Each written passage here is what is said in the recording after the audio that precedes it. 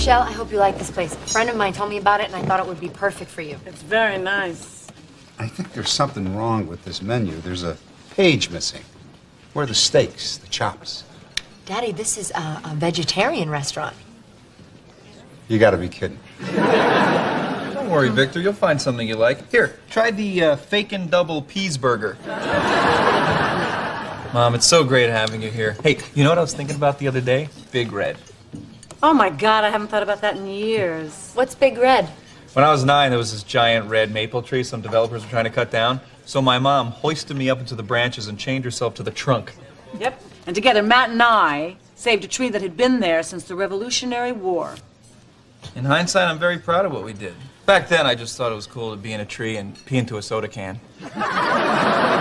Wait. You can aim into a soda can, but I had to throw out this month's Red Book because I left it a foot from the toilet?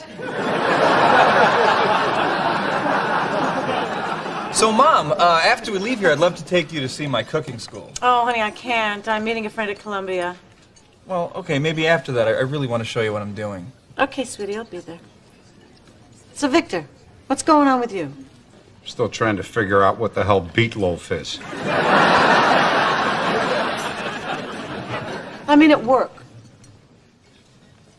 Oh, well, since you ask, Rochelle, I'm expanding the pellet empire with my latest investment, Armag's first 8-minute lube. Really?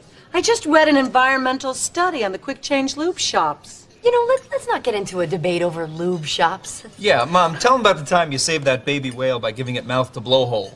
I don't have any problem with lube shops. Each year, people who do their own oil changes dump millions of gallons of used oil and contaminate the groundwater. Most lube facilities recycle the oil. You see? There you go. I'm an environmental guy. We got a great location, too, right on the Mill River. Hell of a view. Right on the river? What's the environmental impact?